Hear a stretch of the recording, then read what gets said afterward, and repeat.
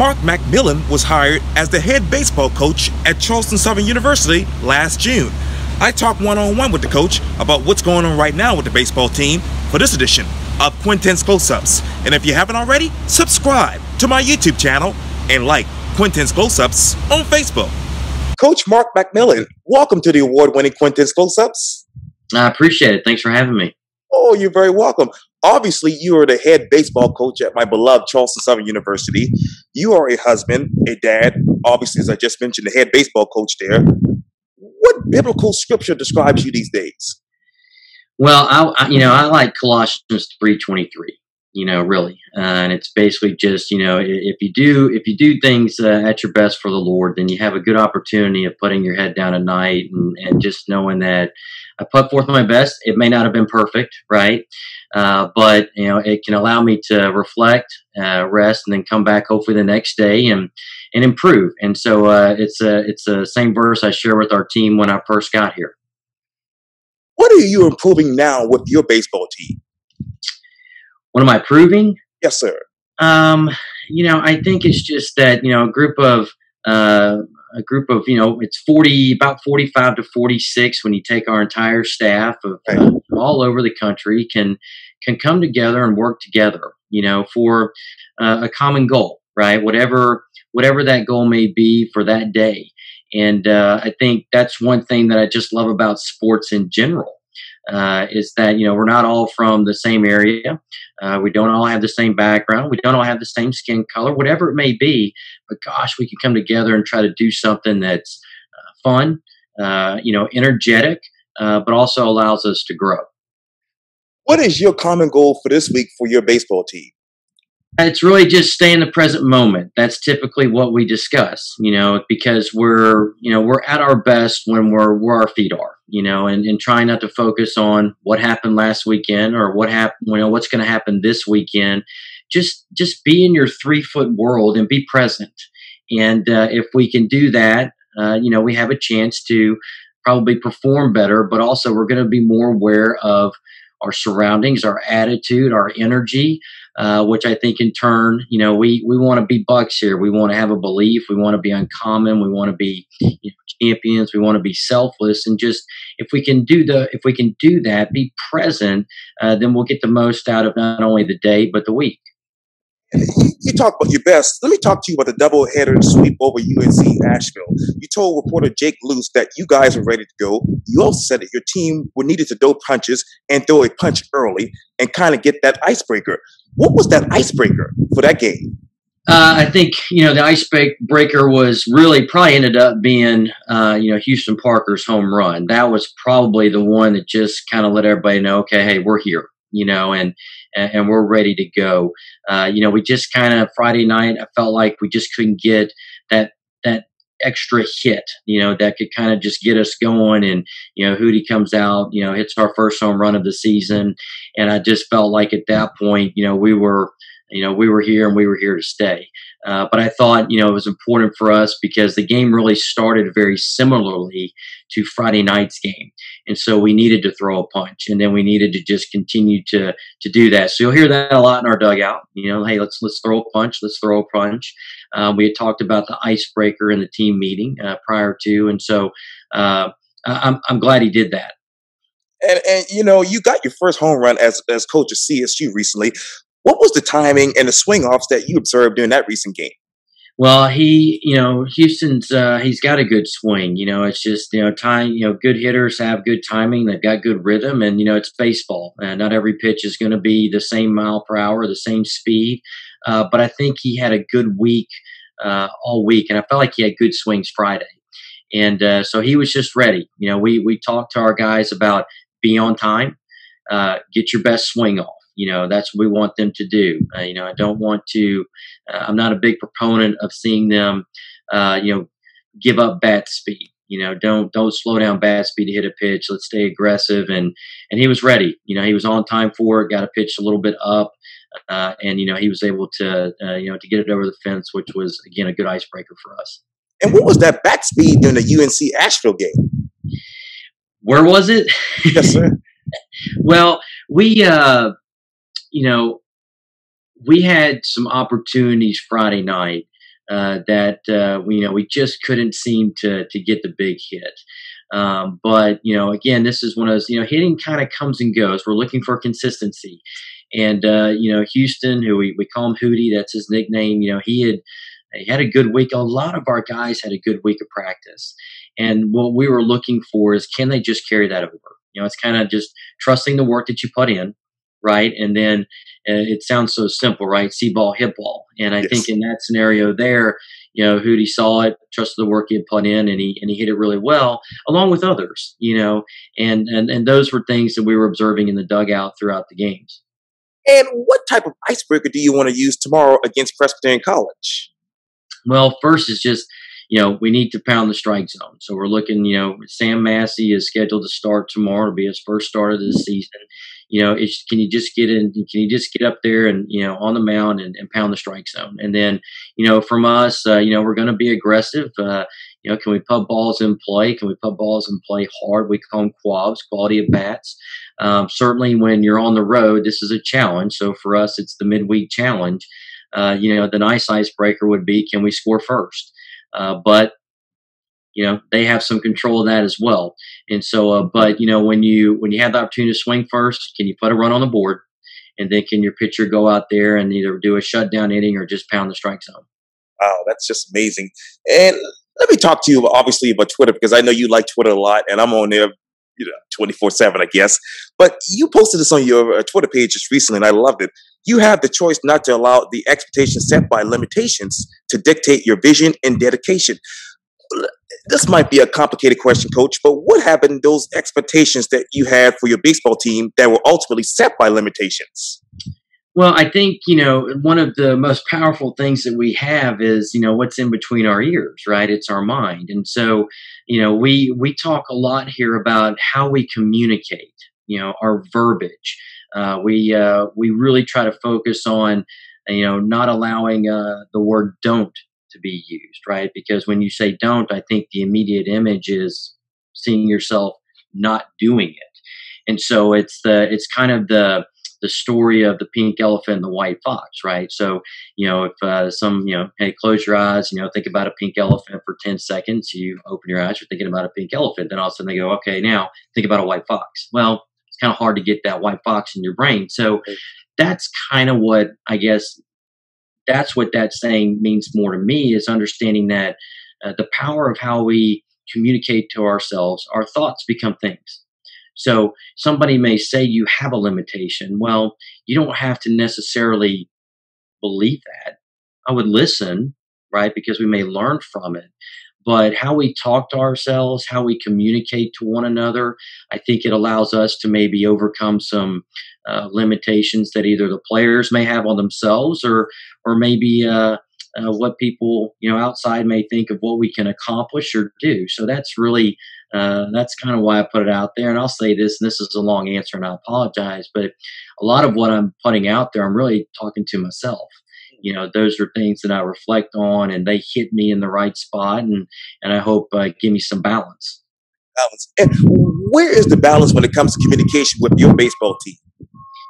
Well, there's a lot of people that I confide in. That in terms of just understanding how to communicate with them, I think there's a balance in, okay, when can you kind of get on them, and then when do they need a pat on the back, and then can they understand that a lot of what we're doing as coaches, I tell people I'm a teacher, really, and so, I'm passionate, so my voice may go up a little bit, but it's also, do they know that you can just move on past it?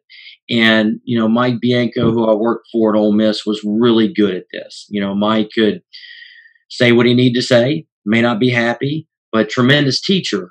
But if he constructed you, he can move on. And I don't want the guys to think that, oh, they don't like me, or, we're going to focus on that. No, we're going to move on. And again, let's get in the present moment, and let's move forward. So, I think that's one of the things that I really try to keep in mind, when I'm talking to not only the players, but really even our coaching staff and people that I come in contact with. Yes, indeed. And how do you dictate your vision and dedication for this baseball team?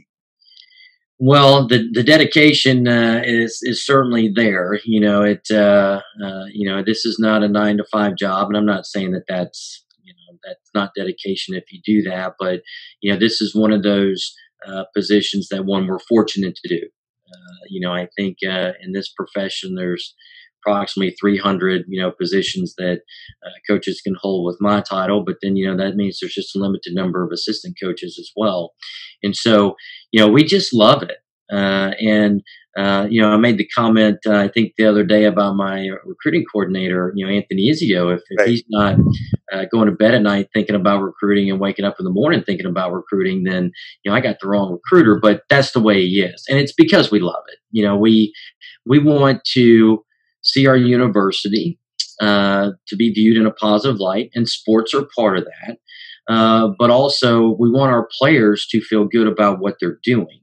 And so I think, part of our responsibility is making sure that we are prepared for them. And if we're not prepared or we make a mistake, Quintin, then, we'll stand up in front of them and tell them. And I think that's part of the leadership, and that gives them some freedom to know that they don't have to be perfect as well. We play a game that is really viewed more based off failure than successes. And, what I want to do is I want to try to focus more on the good. Absolutely. And how do you, are they actually comfortable, Coach? Well, I would say for the most part, yes. I think there's. Oh man, now you're diving into my mental skills part. I think you want them a little bit. I don't know if the word on edge is right, Okay. but you want them to feel like they need to go out there and perform, but that there's just an expectation, maybe a standard, and maybe that's probably the better choice of words. It's like there's a standard we're trying to reach, maintain, exceed, and so there's probably some parts where maybe they're not quite as comfortable. But there's others where, I really need them to be. I need them to be comfortable on the mound pitching. Right. I need them to be comfortable in the box hitting. I think defensively, there's enough pressure there as it is alone, just because you got a ball coming at you at possibly 100 miles per hour. I don't know. I just want to try to help them catch it. So I think there's a good balance there, but just a little bit of man, can I relax all the way? I don't know. I think it's kind of like with our jobs. Right. I think Jeff Barber wants us to be comfortable, but at the same time, he wants us to know that there's a standard here, that's an expectation, and so that keeps us it keeps our antenna up. So it's a good thing. Absolutely. And I'm so sorry about the delay there in Zoom, but you talked about, obviously, you're a recruiting coordinator, and I know that he's a relentless recruiter, according to you. How relentless was he in recruiting this past year? Did a terrific job. I mean, I was hired on June 1st, Right. and then he was hired approximately 2 weeks later. So, there's obviously you have the returners that are here, but you're trying to add to it just because we felt like we needed to do that. And I thought he just did a fantastic job bringing the young man in that he did. Since that time, we had the early National Signing Day. We had the National Signing Day back in November. Again, I give credit to him. And at that time, we had another assistant coach named Matt Dendecker. They were able to go, find young men that allowed us to have, the highest ranked recruiting class in the Big South Conference. Right. At that time, which was really good. I think at this point we're in the top 60 in the country, somewhere right in there. And then just the continued enthusiasm to go out and keeping on in terms of adding players. And so we attacked the high school ranks kind of early on, got some JUCO guys, and now we've been really focusing on some junior college guys. And I think as of today, right now, we got around 25 to 26 players coming in here next year. Wow. And when I interviewed Chad Holbrook for Quintin Tulsa, I believe 2 weeks ago, he said that he was going to be aggressive in his, obviously, as far as scheduling. How aggressive were you with your scheduling this year? As aggressive as we could be. We had to step back because of COVID and testing, and everybody's financial situation is different, and so we had some other games scheduled, if with what you want to call Power Five schools, but we had to step back because it just wasn't what was best for our university and us, and so we'll be as aggressive as we can be. I think it's good. I think it's good that we play the best competition we can face. This is a conference that typically has been a one big conference when it comes to, the field of 64 that gets an opportunity to play for a national championship. So, you want to play good outside competition. It gives you an opportunity to see what you're made of. So I've never shied away from that. When I'm during my time at Pine Bluff and certainly at Ole Miss, and we won't do that here. This year's schedule just was adjusted a bit because of the current conditions we're in with the pandemic, and then financially, what's best for our university. Yes, indeed. And what is your outside competition right now? Well, it's not. We played Boston College opening weekend, so that's a school that's ranked in the top 25.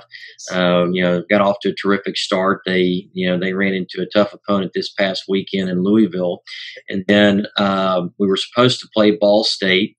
We went on a pause at that point. Ball State is a school that I believe is in the top 25 now. Is having a terrific season, which really just put us in a position to where we only had a couple more out of conference opponents. And so one being South Carolina. So we'll play them, I believe, in April. And then that's really it, unless we can pick up a game at some point, maybe with COC or Citadel. But again, that's all going to be dependent upon, financially, what can we do? Where's testing at that point, schedules. And so, usually you would see us probably play somewhere around 24, 26, out of conference games, where this year it's less. Yes. And I want to go back to recruiting, and I might be asking a redundant question, Coach, but let me ask you this. And you said this about obviously the recruiting coordinator on Twitter. He says he knows what his eye sees and understands the value of relationship building and straightforwardness. What did your eye see doing recruiting last year? Well, you better be good at it, because you're seeing a lot of guys on video, versus the ability to go see them in person. And so, and video sometimes can be a lot more, and sometimes it can be a lot less. And not everybody necessarily has access to it, which is maybe hard to believe. But there's certain things that we're looking from a pitching standpoint. There's certain things that we're looking from a hitter when we're watching video. The great thing is Coach Izio, and then of course Coach Rhodes now, who's our hitting coach. They have a lot of contacts, and so the ability to get video if they need to see more, is possible. And then Synergy, which is a software program now, gives us the opportunity to watch hitters, especially in the JUCO ranks. And then you may get lucky and see them on ESPN Plus or something like that. But that's critical, and I think it's been a key part of our success in the recruiting phase at this time. And what is the value since recruiting took place? The value is you better have coaches that when they get on the phone with potential student athletes, that one, they know that the person they're speaking to on the phone is the same person that they're going to see when they get here. And then can that coach develop a relationship? Can he find a different tone with that young man? Can he find the commonality? Can the conversation really just get away from baseball? In many aspects. And then I think more than ever is just you better be straightforward. Exactly. Oh, I'm so sorry. This is delaying in the wind here too. But what relationship are you and your team building right now with the players and, say, future recruiters? I think it's it's an everyday process, right? Because yes, we've been together for approximately 6 months, but a month and a half of that we were away from each other for Thanksgiving and Christmas break, and it's a continued building process. We're still learning new things. How do we want to be in the dugout. What's the information in the dugout? Where do we want certain guys to stand? But I think it's something that we understand that we're continuing to help them understand, hey, what are we looking for on a practice day? What are we looking for on a game day? We just finished a team meeting here, and it's always, hey, we talk about the weekend. And yes, it's easy to talk about, okay, hey, we did this well, we need to improve here, but there's other aspects that come into play that, again, you go back to this comfortableness, right? Okay, hey, we probably need to make it a little bit more comfortable in this area. Hey, I'm good with what we're doing here. But even throughout the game, we are building relationships because we're teaching, and you're trying to understand how to communicate. For example, with Coach Izio, how do you communicate with your pitchers during the game? Some pitchers don't want to be talked to. Others, they want to. Some hitters, may want to talk a little bit more. Others may not. So it's just an everyday process. Yes, indeed. And from 6 months ago to right now, what other new things are you learning, Coach? Oh my goodness. A number, and it'd be really hard to pinpoint, all of them. But I think just basing it off of my experience, where I came from, and where I am now. First of all, is you're grateful to have tremendous support, from the administration, and then your assistant coaches, and then others that many don't get to see: managers, equipment people, academic staff, strength staff.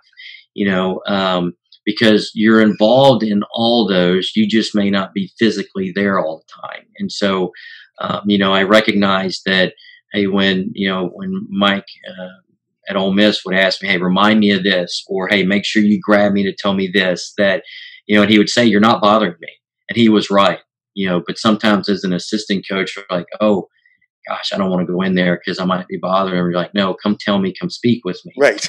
So, but you're learning every day. I evaluate myself very critically. I listen to my words. I'll go back at times and be like, man, I wish I had just shared this in a different way. How am I standing during a game? Am I standing confidently, or am I giving off, poor body language? So all those things, come into play. But it's I don't think there's a day yet where I've been like, I knew everything that was going to happen today and I nailed it, so you just try to take a lot of notes, ask a lot of questions, and just, again, try to put forth your best each day. And how do you evaluate the players right now? Well, we use practice and then certainly games. And, but, I do know that, they definitely improved. And I know, well, I don't want to say I know. I think sometimes maybe that word improvement can be shunned upon some, right? Sometimes, they might give that award most improved because maybe that means that you were down here and you've come up this way. But we have improved. We've improved in our attitude. We've improved in our mental skills. We've improved defensively in our strength. And these are things that we try to make sure that they know that. I think I'm going to go to the strength side. I think sometimes when we're going through it, sometimes you don't realize the changes that you're making. And so you try to touch on, like, a guy walks by and like, hey man, you're looking good today, and like, they're like, oh really, coach? I'm like, yeah. And I'm like, no, hey, you really do look good. It's kind of like when you're, maybe when you're on a diet, and sometimes you're kind of just cruising and you're just in the moment, but then, somebody says, hey, you look really good, Yeah. And so, those are, again, going back to communication, right? How do we talk to them? But what I've seen here over the past, 6 months is we are better. Are we where we need to be? No.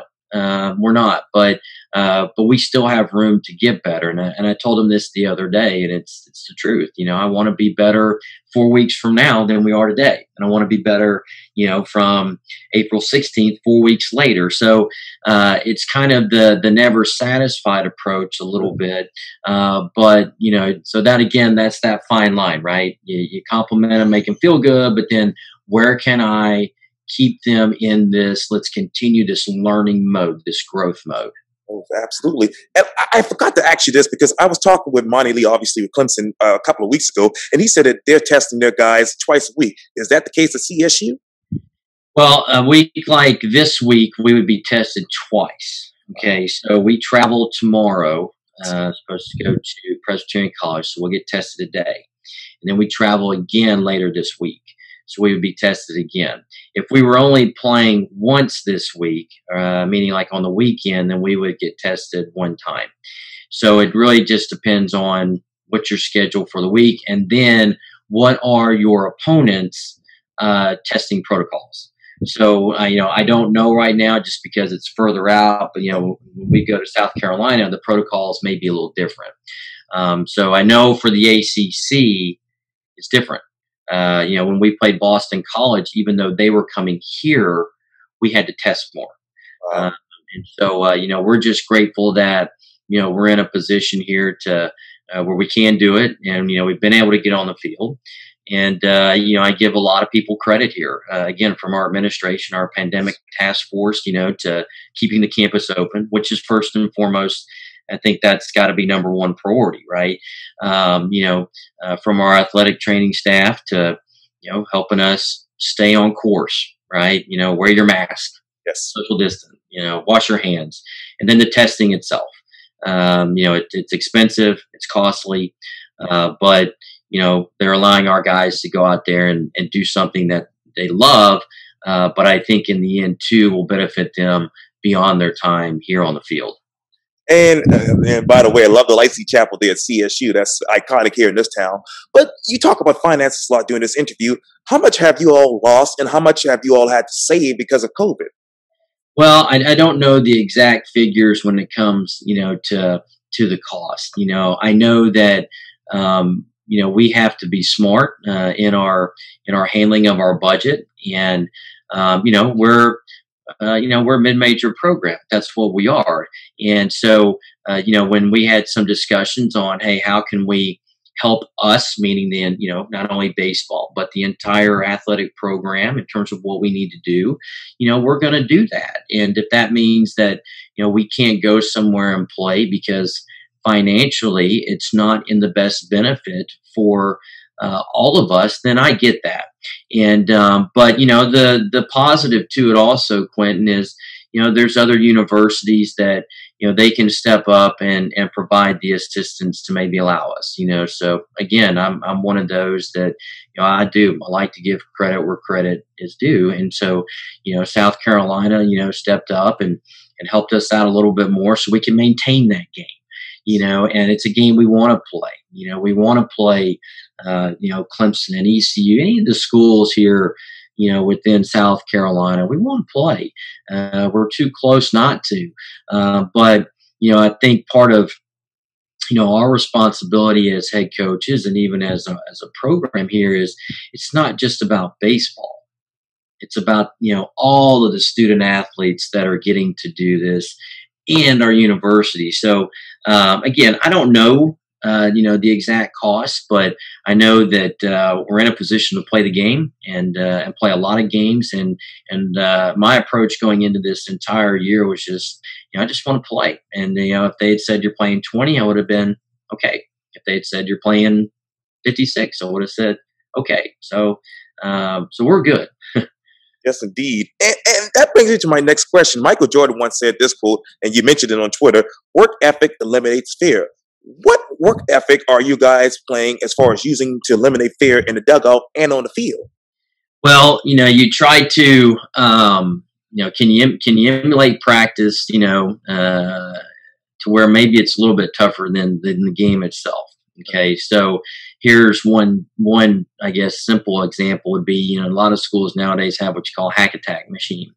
So this hack attack has 3 wheels, and you can really generate some good speed with it. So if we know we're going to face somebody that throws good velocity, maybe like an RJ Pettit, right? Well, we can use that hack attack to create this velocity. So that's one way of kind of prepping them. How do we do it during a game? Well, we keep a board in the game, and I don't know if anybody's seen it, but it's got some things on there that we're trying to accomplish. And so, whether it's first pitch strike or whether it's a web gem, which, if you put web gem on there, Quintin, it's amazing. Like, now what do they see themselves doing? Right. Making a great play. A quality at bat for us. We'll keep up with that. So these are things that it's part of their preparation that they do during the week. But then we can instill it in a game. Another thing would be we have the gold shirt. And it's got Tour Day Defense on the back. Well, that goes to the player that has what we would say is the best defensive practice or play during a game. So now you're creating, maybe turning something, that could be a negative, but they're kind of excited about it now, right? Like, and what I want them arguing about it, right? I'm like, hey, why didn't I go get the shirt? I had one come up the other day. He's like, why didn't I get the shirt? I go, right. Talk to your coach. Right. So, you're trying to, can you create this scenario of practice? But then during the game, for me, it's like, can you get them just to think about that? It's like a pitcher. Hey, how many 3-2 pitches have you made in your career? Coach, I've been playing since I was 7. So you've made a lot of 3-2 pitches. Yeah, you're right. Well, then don't make it any bigger than it is. See, I just use the word don't, right? Right. I wish I hadn't, but it's like, you've been doing this for a long time. It's just another pitch. So, Michael Jordan's right, and he was one of those that firmly believed in his work ethic. And I do think the work ethic itself is important. But from a practice, just what we try to do is, how do we put them in scenarios and practices that come up in a game that they feel like they're prepared for. And I had so many more questions, but you have to go. But W.B. Yeats said this too, and you said this on Twitter: in dreams begins responsibilities. What responsibilities lie behind your dreams for this baseball team? Well, it's a lot. It is. And, my responsibility to them is, first, be there for them. I know sometimes, it seems like the head coach's door is closed. My door is actually open. That's not my door behind me. That's actually a closet. So just so you know, but, you want them to feel like they can come in and talk to you. Secondly, I would say is, my responsibility is to be prepared and then prepare them for not only their play on the field, but really it's more off the field. From their spirituality to their discipline to their time management to the people they hang around with, all those things, because these decisions that they make, they impact what's next. And so it's a big responsibility, and it's why I say a lot of times I'm like, game day is sometimes the easiest day because it's baseball.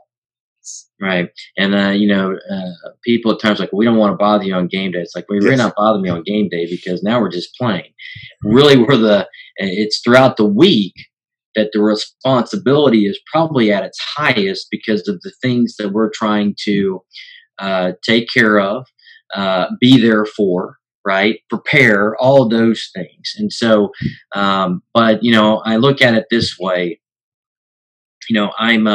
I do. I'm a husband first, and that's where, my priority lies. And then I'm daddy. I'm daddy to, our 3-year-old son. I am to our 9-month-old baby girl. She hasn't learned to say anything. I'm daddy yet, but, and then I'm a coach, and so I try to keep that in perspective as a coach.